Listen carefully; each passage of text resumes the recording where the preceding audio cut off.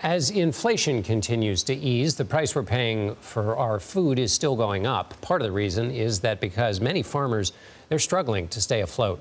The Department of Agriculture this week announced more than $900 million in investment projects. This will help create more jobs and expand renewable energy in rural communities, the administration hopes. For more on this, I'm joined by the Secretary of Agriculture, Tom Vilsack. Mr. Secretary, welcome. Thank you. I was struck by the numbers for farmers. We all know prices are increasing, but according to the USDA, production costs are estimated to rise 18% in 2022, and land is up by 12.4%, which is the highest on record, I understand, since the farm crisis in the 70s, which you know about well, having come from Iowa. How tough are things for farmers right now? Well, here's what's interesting, John. We actually just recorded a record level of income for American agriculture. Net cash income at a record level this year, surpassing the level from last year. We've also experienced record exports.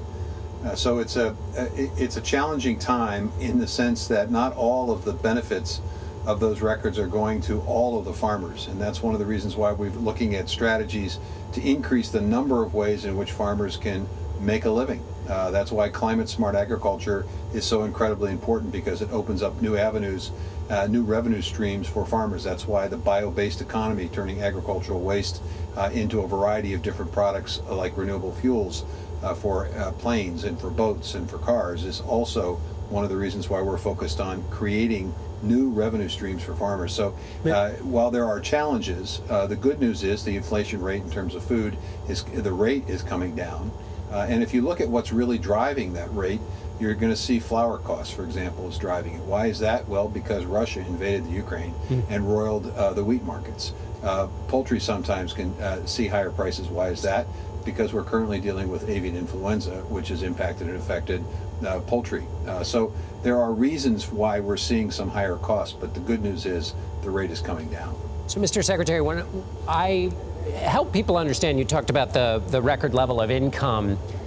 If it's not broadly shared across all different kinds of farmers, because I feel like for the last many years, and I was just in Erie, Pennsylvania, and heard what I felt like is a very familiar story over the years, which is people saying small farms are disappearing. Those people who are not in a big agricultural operation are really fighting at the margins, and they just have no margin at all to live. Is that not the case with this record income?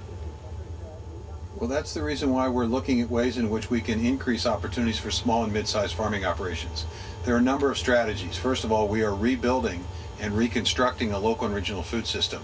We learned during the pandemic that while our system is incredibly efficient, it wasn't as resilient as it needed to be. So we're creating new market opportunities for farmers to be able to sell locally to schools, to restaurants, to grocery stores. That's one opportunity.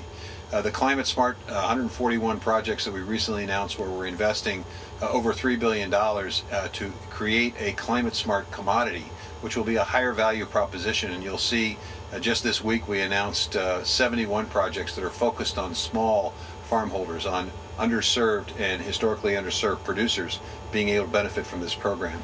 So there are a lot of things that are currently operating under this administration that are going to help alleviate some of the pressure and stress that farmers have felt for quite some time. Here's the real nut of all of this, John.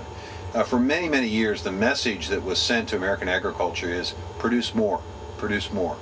And the reality is, if to produce more, you have to spread the costs of that over larger and larger operations. So it accelerated and led to this consolidation of land ownership.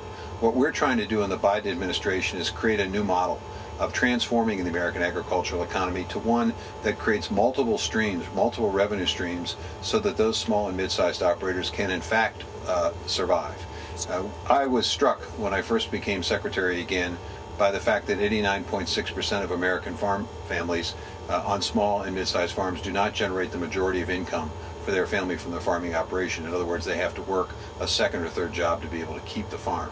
And what we're trying to do over the course of the next several years is to begin the process of reversing that, so that people can actually make a living from their farming operation. So on Monday, you were in Alabama announcing $325 million in investment in what you've been talking about, the climate smart commodities. So this is not just about cleaner climate future. Your argument is for these small and mid-sized farming operations, there is a product they can create that will be more valuable for them. Is that right? And can you give us a quick example of what such a product would look like? Sure. There are rice farmers in Arkansas and Louisiana, African-American rice farmers, who will be working with the USA Rice Federation and a number of other companies and organizations to look at a different way of irrigating the rice so that it reduces the amount of methane. Here's what happens. When you do that, you are able to give those farmers the ability to go to food processors that are using rice to be able to say this rice has been sustainably produced. It also will allow those farmers to potentially participate in what we call ecosystem markets, the ability to essentially sell credits based on the environmental result that they're getting from trying this climate smart practice. That's another source of income. There may well be waste product that's generated from the production of rice. That too can be converted into a wide variety of ingredients and processing. So it not only creates additional revenue streams for farmers, but also will increase and enhance job opportunities in rural places. And hopefully that will take some of the pressure off some of the larger cities that where so many people from rural America over the course of the last several decades have moved to.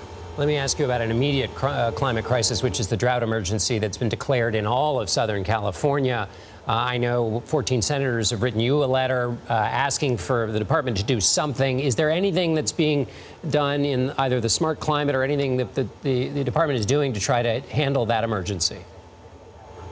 Well, first of all, the senators may be reminded of the fact that they actually voted for and provided the Department of Agriculture $10 billion to provide assistance and help for those who have been hit by drought, which we are in the process and have been dispersing. Roughly $6 billion of that has already been provided to farmers who have been impacted and affected by drought. Then there are the traditional disaster assistance programs at the USDA, everything from crop insurance to livestock forage programs that provide assistance and help to those whose farming operations have been negatively impacted by drought.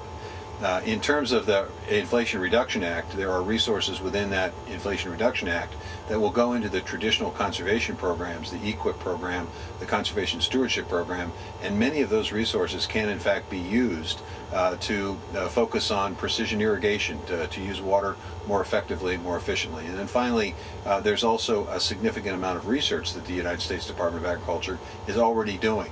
Then when you add on top of that the fact that a number of the 141 projects that we are now supporting for climate smart commodities will in fact impact and affect the use of water, the more efficient use of water, and will be able to impact and affect how we grow fruits and vegetables, for example, in the future. So there's a lot going on in this space. I certainly appreciate the senators' interest in this and look forward to working with them as we deal with the 2023 Farm Bill. Final question, Mr. Secretary.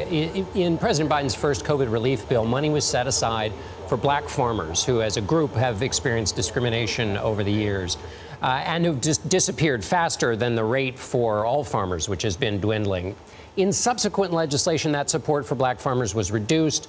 Bloomberg carried a headline recently, Biden is still failing America's black farmers, and black farmers are now taking the administration to court. So what's being done to answer the concerns of these farmers?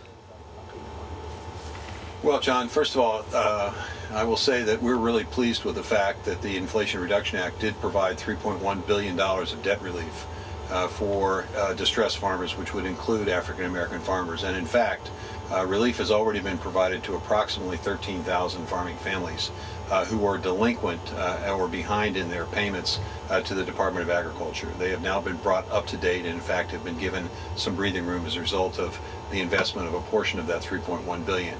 We're now in the process of working with farmers who may have already gone into bankruptcy to try to provide some assistance and help. We're looking at farmers that essentially refinanced or restructured their loans as a result of COVID and the pandemic. So we're allowing them to basically get some relief as well.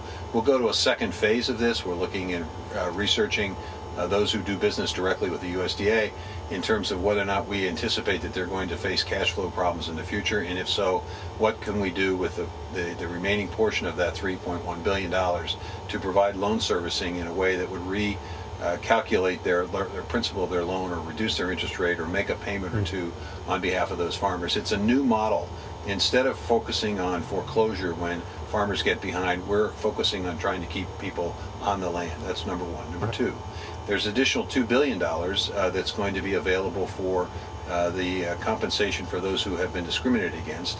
We just closed our last listening session in trying to determine how best to design that program to complement payments that have already been made in the past to folks who have experienced discrimination. So there's that going on. The third, we're expanding significantly the ability to use the federal procurement opportunities. We buy a lot of food, and in the past we've been buying that food from large-scale institutional providers of food products for our food banks and for school lunch programs and so forth. Well, now we're working with states through cooperative agreements to ensure that a portion of those procurement dollars are spent with and invested in local and regional food producers, including minority producers. So I could go on. There's a tremendous amount going on in this space. I wish we could indulge you to go on, Mr. Secretary, but we've run out of time. But we're very grateful you were here, Secretary of Agriculture Tom Vilsack. Thank you.